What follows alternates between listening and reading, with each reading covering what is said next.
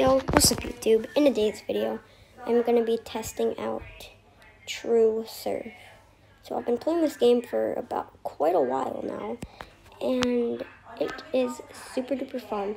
What I do not like about it is how it costs so many clams to buy different surfboards. It costs like 3,000 clams to buy a surfboard, and it's also super duper fun at the same time, but it's super duper hard to land a floater.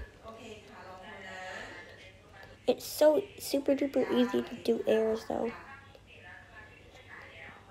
because basically True Surf is made for airs, and yeah.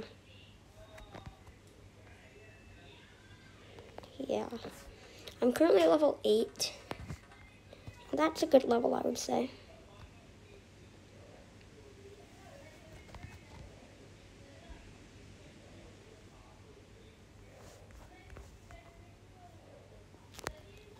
Wait, let's see if... Oh, right, I forgot.